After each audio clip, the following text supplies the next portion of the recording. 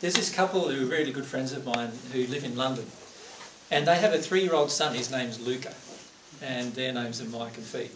And every single emotion they deny in themselves, Luca experiences.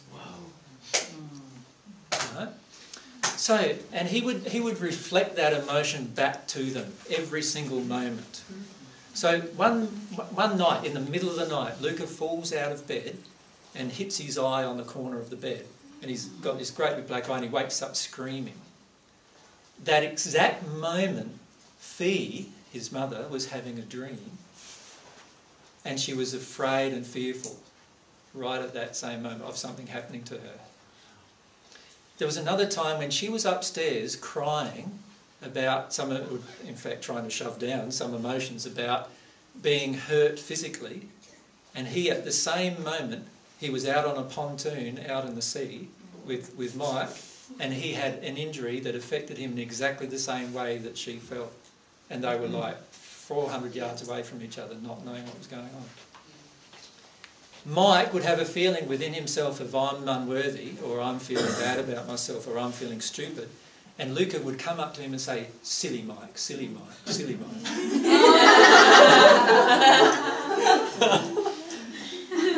And Mike would go, what am I denying now? How many other things? Ange was there. There were so many. And then when he dealt with the unworthiness or the silliness, he was so proud of himself. Luca said, came down and went for breakfast one morning, he said, smart Mike. And Mike went, I've done it. Yeah. So this is happening to all parents and children, but they're just not aware of it. They're just not aware of it. Yeah. Every single one of you have young children in particular. They are a complete mirror of what's going on inside of you that you are trying to avoid at that instant. So if they're crying in that instant about something, it is your emotional denial generally that they're crying for. So Joe, when does that stop? And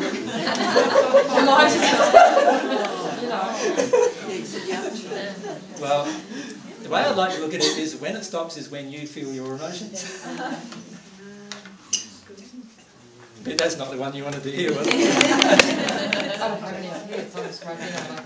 Yeah. It obviously stops when you when you own all of your emotions.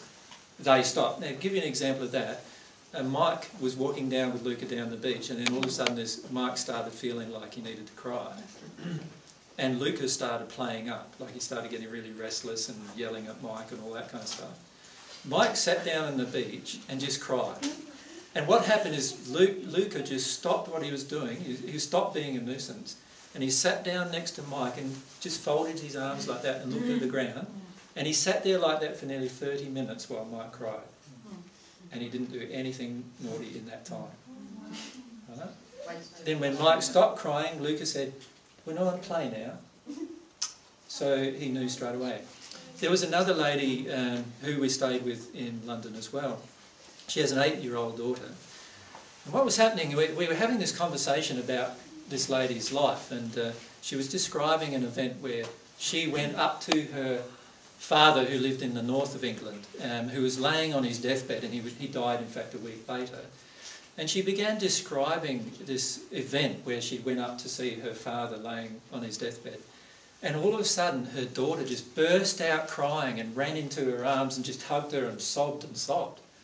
And Carolyn looked at me and said, what's going on? Like, right?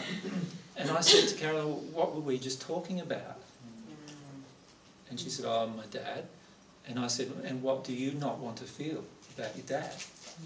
And then Carolyn connected instantly to that. And she started crying. Carolyn started crying. And the instant Carolyn started crying, her daughter, Laura, her name is, got off her lap, stopped crying instantly, and sat down and ate like nothing had happened. Yeah.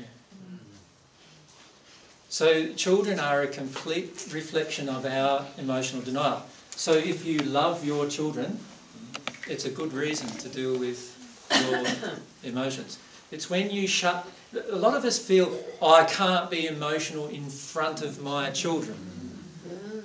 How many of us feel that? Lots of us feel that generally. Right? The truth is, if you do not allow your emotions 100% of the time, whether you're in front of your children or not, what is going to happen is your children will be affected by those emotions you deny in yourself.